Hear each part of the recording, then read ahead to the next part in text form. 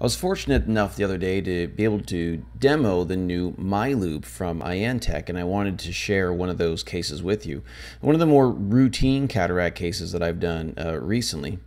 This device here is the MiLoop from Ayres, and what it is a nitinol loop on a handle that allows you to expand and contract the loop.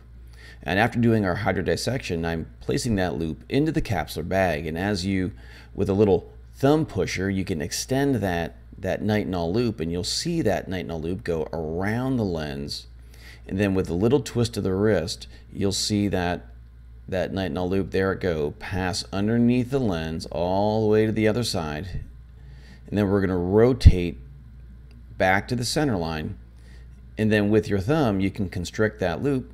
And a little trick here is you also advance the device a little bit to prevent from rotating the lens up and out of the capsular bag. But it basically strangles the lens and cuts it in half using the loop.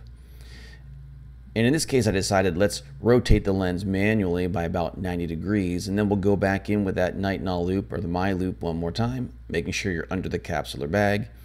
Expand the loop completely, and once again you'll see it surround the lens.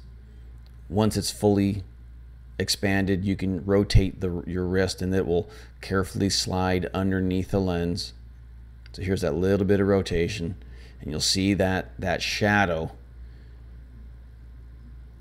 go all the way across and then come back,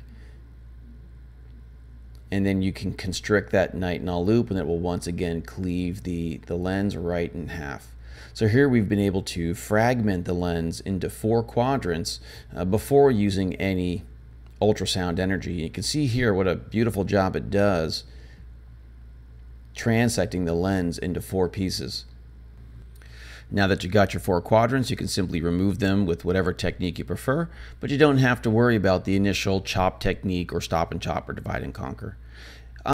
Bimanual IA is my standard for cortical cleanup, and I didn't find it any more or less difficult using the MiLoop. Really fairly straightforward. Implant's going to go in, remove your viscoelastic just like you usually would. This was only the second or third case I'd used the MiLoop in, so you can see it's got a relatively short learning curve. The device I found relatively easy to use, and I'm excited to get more experience with it and try it out on some more complicated cases. I'll keep you updated.